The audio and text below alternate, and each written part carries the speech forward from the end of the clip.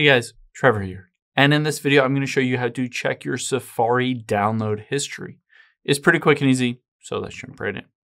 Now, the first thing we'll do is go into your settings on your phone or computer, and we're going to scroll down and see where Safari is downloading things. So tap on Safari, scroll down a bit, and you'll be able to see downloads here. I can tap on it.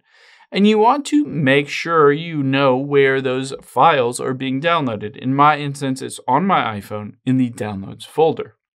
Now that we've done that, I can see any of the past downloads just by opening up the Files app here. Let me go back here. If you don't see that Files app, you might just need to go to the app library or the App Store and download it. And you can see under Locations, iCloud Drive, and on my iPhone, I can tap on that and then tap on Downloads. And you'll be able to see any of your downloaded files directly on here if you haven't deleted them. So even if they've been deleted from Safari, you don't see them in the download button in Safari. You can always go to the download folder and see the entire history of everything you've downloaded. Of course, if you've deleted it, it is no longer there. I hope this helps. If it did, hit the subscribe button down below. It really helps me out. And I'll catch you on the next one.